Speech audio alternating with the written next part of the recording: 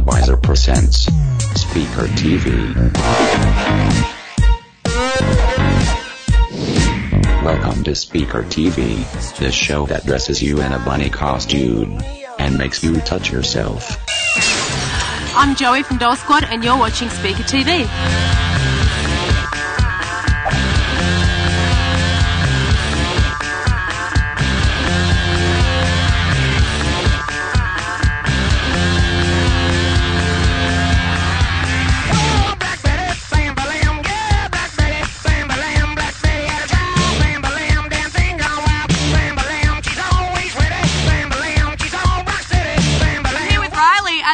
Cup. Riley, who are you going for?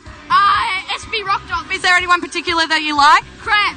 You like Crab? Yeah. Do you like his music or do you like him? I like his music. Is he a good footballer though? Yeah, it's alright.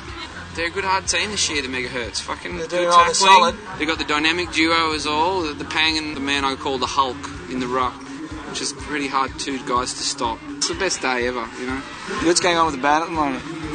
Me and Janet both got kids, so we can't do heaps. I'm doing a lot of solo shows, but because of Bubby, I'm sort of going away on weekends. Can't really be away from home for months on end, you know. But we're talking about doing a record for our 21st anniversary, which is coming up. We've been around for nearly, by the time we make a record, it'll be 21 years. So we thought, if you turn 21, you've got to have a 21st birthday, you know.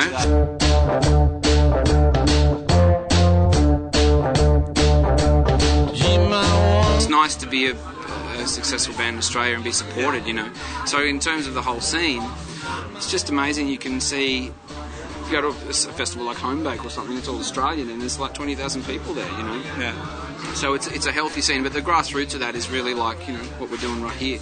Absolutely. With the stations and with the bands and musicians and the crowds that turn up. From my perspective, where we came from, when we started, it was only those Triple R and PBS would ever play your stuff. So to end up on fucking Triple M and mainstream radio is awesome, but you kind of never forget that that's but that it's still cool stuff. You still listen to those stations all the time. It's not like you're just listening to them because that's they used to play you.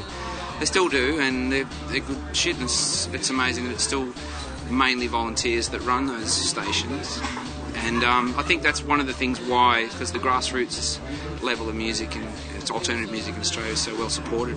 I've been involved doing the commentary along with Tony Biggs from Triple R and Hugo T. Armstrong from PBS, almost since there was ever a Community Cup. From the very first one, it was in this format with the radio station team, the Megahertz, against the music industry people, the Rock Dogs. The very, very first one goes back to the early 90s, which was before this format. It was the Tote Hotel versus the Espy, but this version's been going, roughly speaking, about 10, 12 years, something like that. Who are you actually really going for?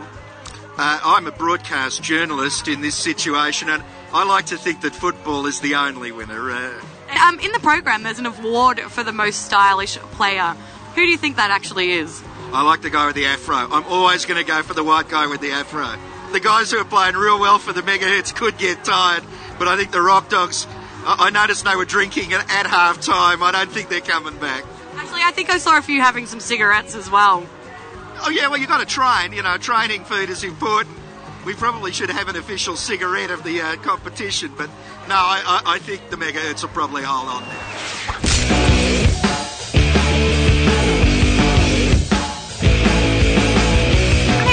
Craig from the Megahertz. How did you guys get roped into it? What do you do at PBS or Triple R? I do a radio show on Triple R, Bullying the Jukebox, Sunday night punk show.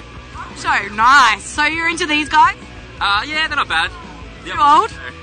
They're the Rock Dogs, so... And what are you doing? I worked in the sales department for PBS. I had a couple of touches early. I wouldn't mind getting a bit more game time, but you know, we've got a big bench and we've got to give everyone a kick, and I think so far we're doing well. We're right on the scoreboard, so that's the main thing.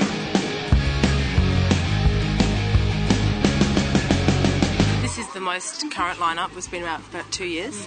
So, we've been around for a long time. We had a lot of CDs out, had a lot of stuff out, and we're just about to release a new album that's been recorded. It's been produced by Steve Lucas. I'm interviewing Mr. Steve Lucas from X. Steve, tell me about your band.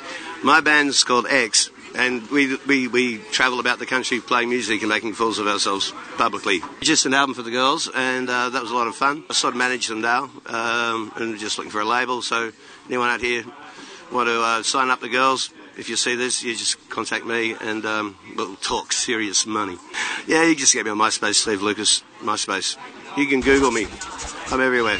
This is the Megahorns, and you're watching Speaker TV.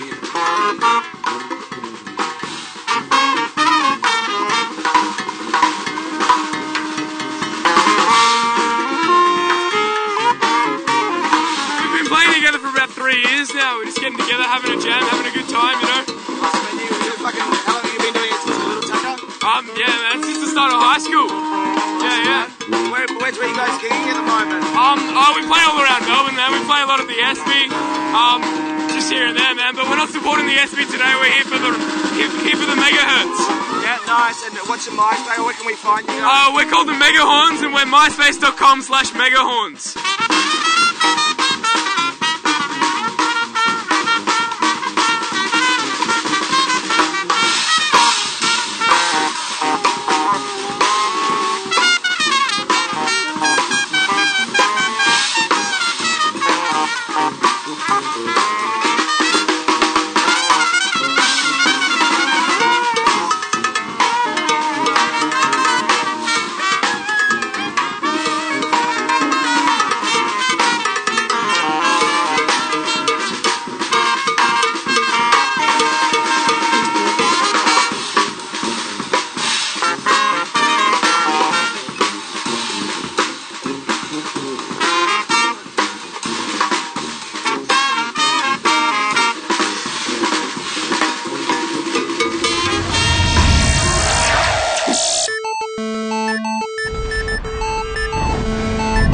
Speaker TV.